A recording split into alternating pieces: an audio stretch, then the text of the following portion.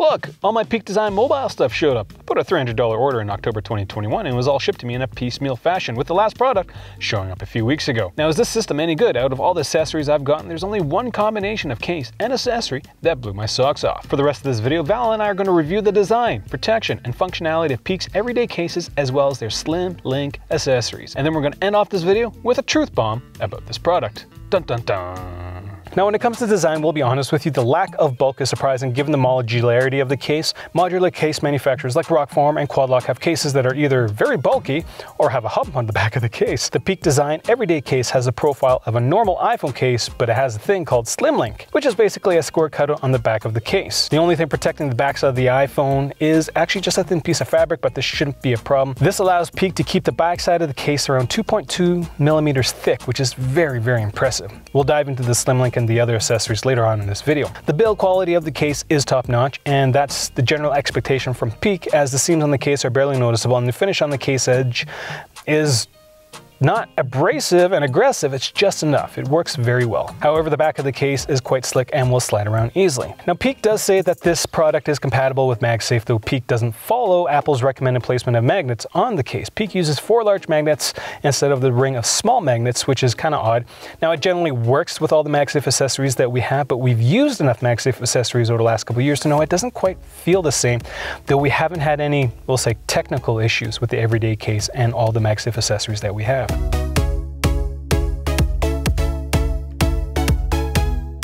As a side note, the magnetic strength on the finger loop isn't as strong as the normal case, mostly because it's missing the lower set of magnets. There's a magnet for the finger loop to keep it flush with the back of the case, but it's too low to do anything for MagSafe, so do keep that in mind. In general, at $40, the case by itself is really nothing special. Don't get this product if all you're doing is planning on getting the case. Only get this case if you're planning on getting some of the accessories. And we're going to tell you which ones are worth getting in a bit. Now, for me personally, I've got a $100 screen protector on my iPhone 13 Pro Max that doesn't really fit the everyday case. This is a sapphire screen protector from Shelris, and the everyday case, I just push the screen protector off my iPhone. So for me personally, if I had to choose between the two, I'm going to go stick with my screen protector and not this case.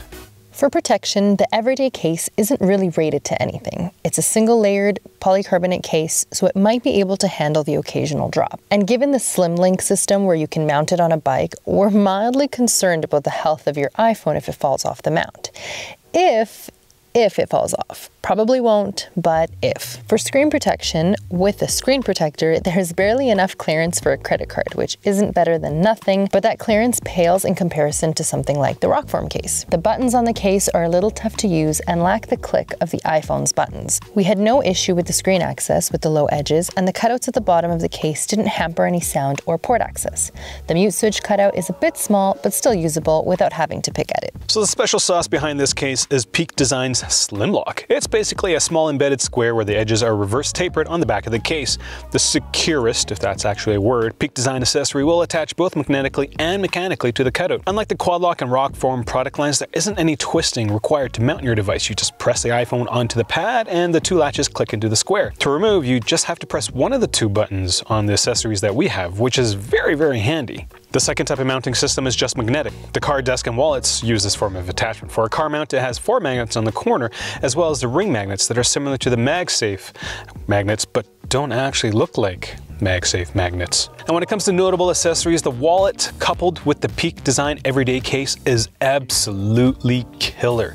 It is one of the best wallet accessories that we've used. It has a higher than average card capacity at 4+. Card access is easy as the flap pulls the cards out for you, and there's a hinge that allows you for an easy portrait or landscape setup. The hinge also makes it easier for you to hold your iPhone as well, and honestly, being able to set your iPhone down in landscape mode while watching a video and still be able to see the video is an iPhone quality of life improvement that I didn't think we need, but we definitely do. Now, there are a couple of downsides to this wallet accessory. It is spectacular with the everyday case, specifically the everyday case, not the loop one.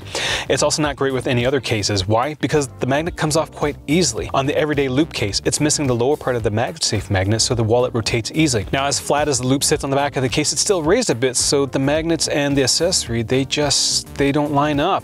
we'll do a deep dive on the everyday loop case in a minute. The only other downside that we've noticed is that the finish on the wallet is a bit lacking, as it does show scuffing quite easily. The only thing that would make this accessory even better, well, being able to charge your iPhone through the back plate of the wallet. Sure, you can sandwich the charger between the wallet and the iPhone, but it's just not as stable. Honestly, if they were able to do this, this would just be so amazing. The other notable accessory is the tripod accessory. The tripod folds up easily into something that you can keep in your own pockets, and honestly, if you've been traveling around the last few years with a small Joby tripod, this tripod accessory can easily replace that. It's just so incredibly handy and very minimal. You can mount your iPhone in both landscape and portrait modes, and it's basically a tiny ball head tripod that offers, from my perspective, more freedom than my tiny Joby head tripods. All right, so after all that... Truth bomb time? Not yet. Drink time. Ooh, drink. Not oysters though, right? Please?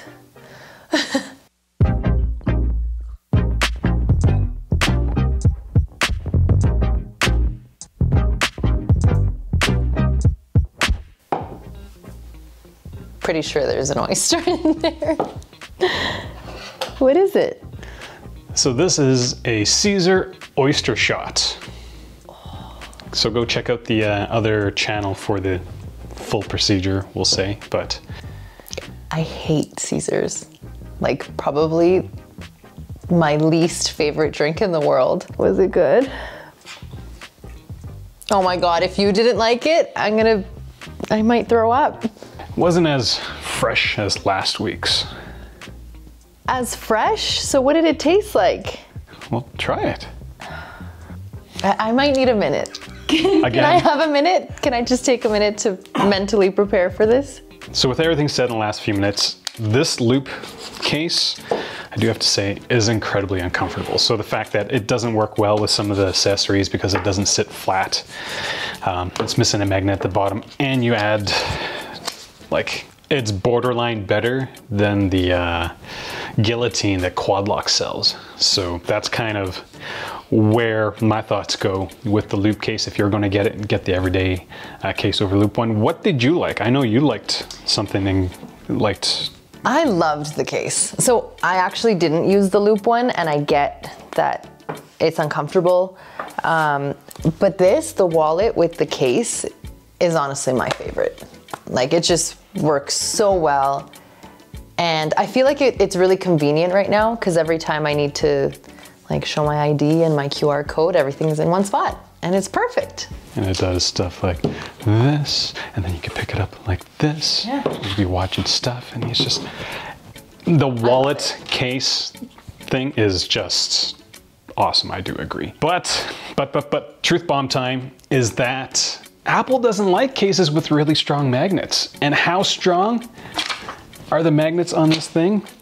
You can see them through the front of the iPhone. And so strong magnets really mess around with the internals of the iPhone. And so when you've got something that is peering through the front, if I was to take the case off, you wouldn't actually be able to see the MagSafe magnets on the front of the case. Even if I was to take a Apple leather case, you wanna do it? No.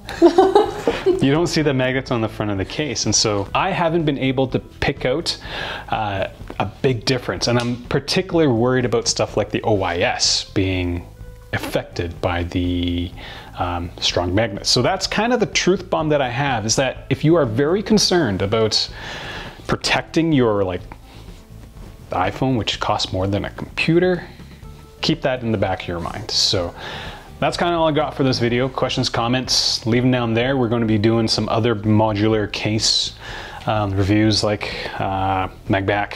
I think we've got the stuff from Mouse coming. So it should all be good. I keep thinking about this shot and I'm like very nervous for it, but. Get your stuff through our Amazon links. I don't care what you get. You can just, even if you're just buying, I don't know, diapers, just use my link and then just go surf for diapers. It just helps us out. This channel's unsponsored. All this stuff paid money for and waited for it to show up in like 4 different packages. Don't forget to follow us on all our social media platforms, and you can support us through Patreon as well. Did you squeeze the lime or did you have it after? I took it in. Before or after? Yeah. I don't know. I usually take it before. Okay, I'm gonna taste it first. I can't do that just shot thing right away. That's not bad. Might have helped if it was a little colder though. A warm shot of oyster. It came out of the fridge. Everything else was refrigerated. Mine's not. A non-fresh, warm oyster. This is gonna be great, guys. Jesus.